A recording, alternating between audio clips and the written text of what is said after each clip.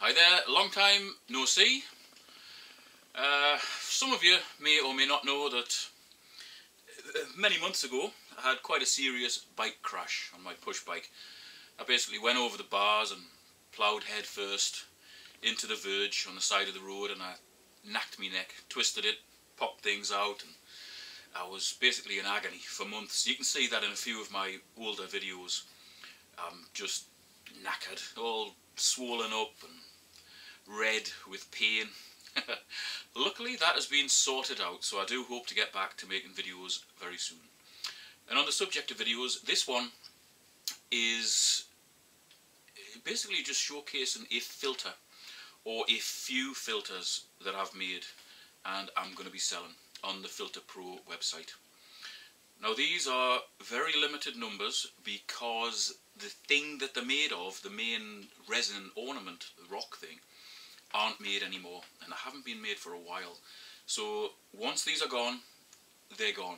So I'm going to basically show you what it is, how it works, give you some sort of tank size recommendations. I'll also put a link to the original video that I made on a bigger version of this, so you can, you know, view it being made from beginning to end and see how it works and so on, in the video description and also in the pinned comment. And if you're interested, just check out the Filter Pro site.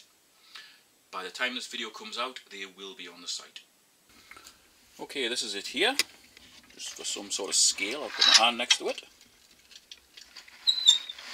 It's basically a resin ornament with a pump in. The pump draws oxygen in, mixes it with the water, and spits it out in an oxygenated stream. So you don't need a separate venturi or anything like that. Of course, you can mount this thing anywhere you want in the tank. If you've got a tall tank, you can mount it vertically and have the water spitting out that way. I've got it set at a bit of an angle. Oh, the lighting's not very good in here. Well, you can see the silhouette of it. Anyway, the exit is here, and it draws most of the water in through the back, through foams. The kit also comes with a couple of hooks, actually 3 hooks, and with a pair of pliers. Obviously not when it's attached, but with a pair of pliers, just squash the hoop down to the correct thickness of your glass. Okay, so we've got a resin rock ornament, which is approximately 47 centimeters, or just over 18 inches long. The maximum width of about 20 centimeters or 8 inches, and it's roughly 5.5 inches high or 14 centimeters.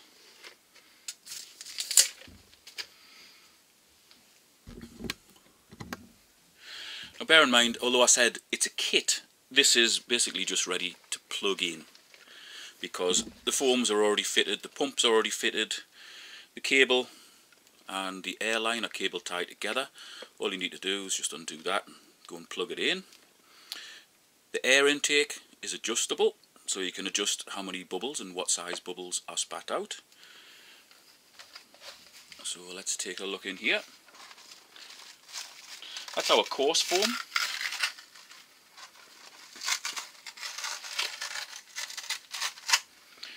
Followed by a medium foam.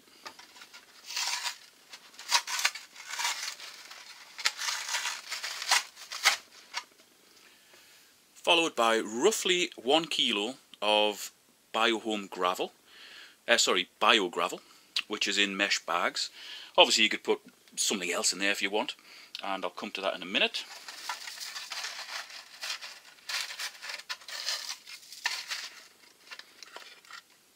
And then in here we've got our little pump.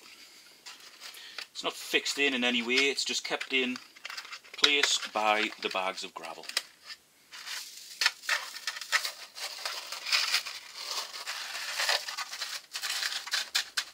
And the foams.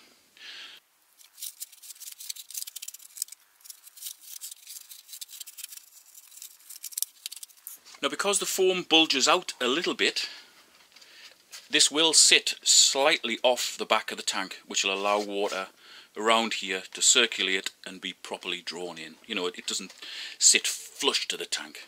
I mean, you can get it more or less flush if you want, but water will still get around there, be drawn through, and spat back out here. Also included in this are optional extras which you might or may not need to put in.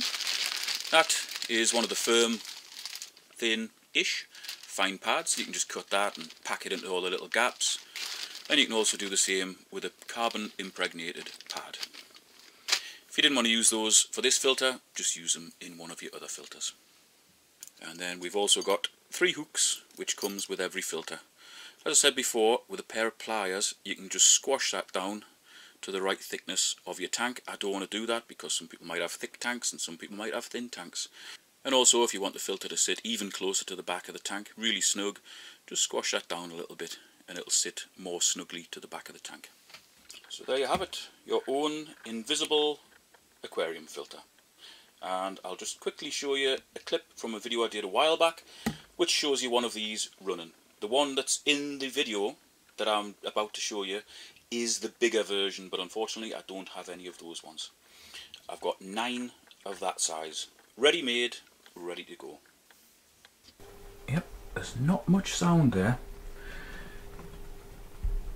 I'll put a light on the outlet so you can see what's happening there. Now I've got the bubbles set to be very, very small, so you can see that they're absolutely all over the place, but that outlet is turning beautifully.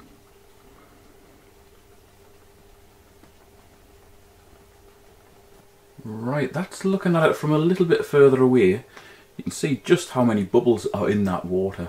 You know, it's absolutely tiny. The air's being shredded by the pump and spat out through the rotating outlet. Obviously you can adjust the bubbles, you can turn them totally off, or you can have them much bigger. So there you have it.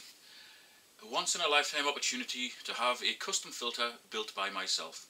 There is only 9, I was going to say 10, but there is only 9 of these available, which isn't many. And if you had to buy all the materials together, it would probably cost you about 20 quid more than I'm selling them for. You can put things in the comments if you want. Unfortunately, YouTube has stopped sending comments and reply notifications out by email.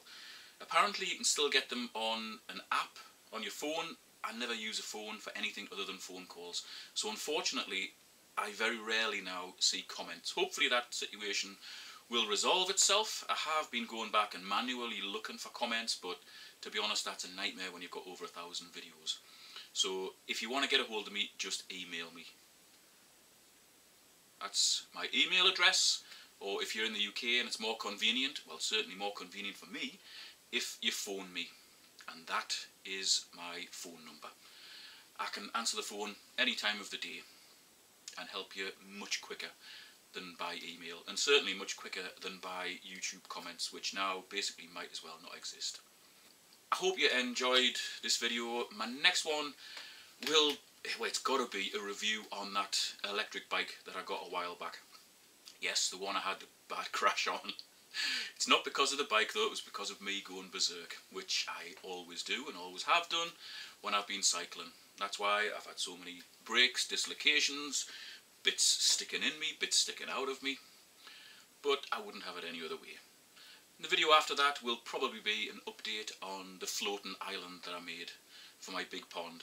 That's all in flower now. The vegetation has just come up absolutely beautifully. It's still tethered in the middle of the pond. We've had ducks nesting on it. In fact, there's some young ducks up there now. I'll try and get those on video for you. And you can just see how mature the pond is. The wildlife there is just incredible as well. See you next time.